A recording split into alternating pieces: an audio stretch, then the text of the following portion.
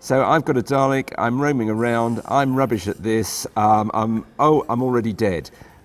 Let's skip to one of the actual coding challenges here. Absolutely. So what we've hit is an obstacle that the Dalek can't get past, so we need to upgrade the Dalek. We need to give him hover ability so he can fly over that gap.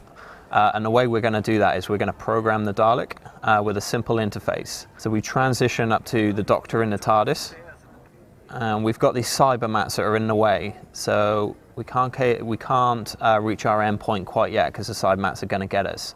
So what we're going to do is we're going to do a sequence of programs where we're going to set the variables to get the Dalek to his goal. So Rory, if you click on the Move tab. Okay, so we're going to move 3, but we've got our side mats here, so we're going to need to wait for the side mats to get out the way.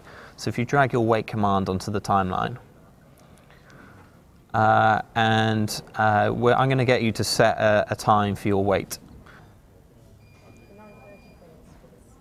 And then we've got to do a turn, so if you do a left turn, and that's already set to 90 degrees, that's what we want. And then we're going to move one more block, because then it'll move over. And then we've got another set of side mats, so we're going to have to wait again. Again 2? Yeah, again 2. And then you hit the play button to program your Dalek and run him through. See if it works. See if it works. Moves 3. There you go, your side mats are out the way. They've waited, he moves it on.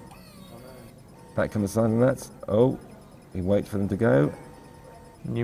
Oh, we didn't move enough. Oh. We need to do one more move. We need to debug it. We need to debug it. And there you go, Rory. You've just programmed your Dalek to get to the end. And for every kind of coding challenge you do, you unlock a reward for your Dalek. So at the moment, we've got hover that you've just unlocked by programming your Dalek.